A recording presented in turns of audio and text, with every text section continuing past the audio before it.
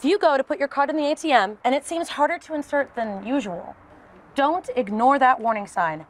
I'm your Neenah neighborhood reporter, W. McCarthy, with more on a card skimming crime in the area. If you pay attention to the machine, you might be able to see, but they're made to make it so that it's hard to detect them. If you are a Prospera Credit Union client in Neenah or Menasha, you may have gotten an upsetting call recently. We discovered skimming devices on 3 of our ATMs. It happened at various times between October 17th and October 24th. Some Prospera Credit Union customers' card information was compromised by a device called a card skimmer. A skimming device is something that somebody is putting on to any kind of card reader. It doesn't have to be an ATM.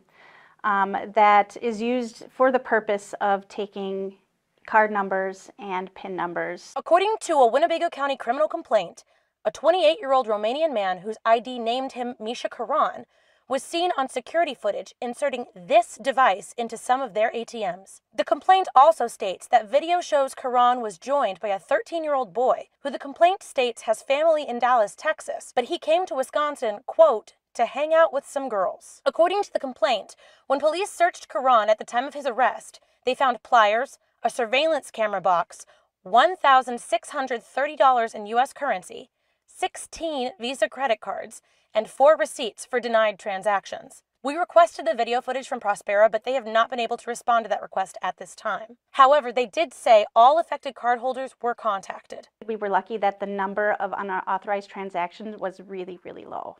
Police say crimes using this kind of device are very rare in this area. A Neenah Police Department crime analyst says there are no records of other cases involving skimming devices in Neenah. But to make sure this doesn't happen to you, Prospera Marketing Director Krista Gordon says to pay attention to your surroundings. Look for well-lit ATMs.